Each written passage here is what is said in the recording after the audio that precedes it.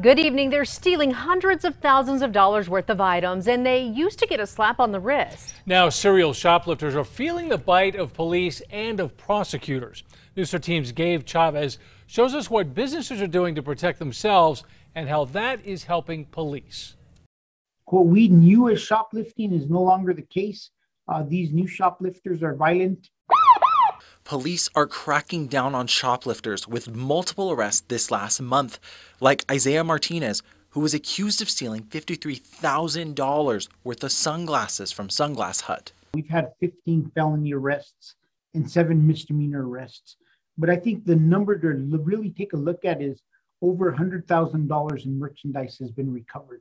But the goal is to keep the criminals behind bars and charge them harsher than before. Because we're targeting the worst of the worst, we are finding and building other criminal cases. But the number of cases is still growing despite the recent arrests. It's really hard to get your pulse exactly on shoplifting numbers because a lot of companies have policies where they don't even report them to police.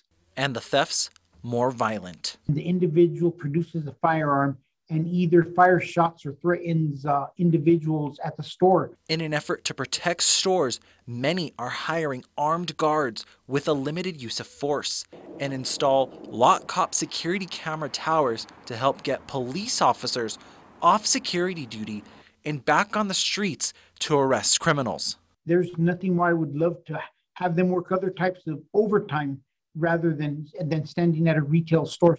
Gabe Chavez, KRQE News 13. The Attorney General's office said this crackdown is on the more violent offenders and that they know who they are.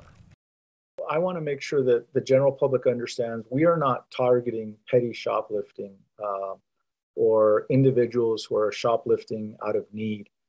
We are targeting organized retail criminals. The Attorney General says these operations are partnerships with big box stores like Home Depot and Target. Many stores are now keeping a log of the names and videos of repeat offenders.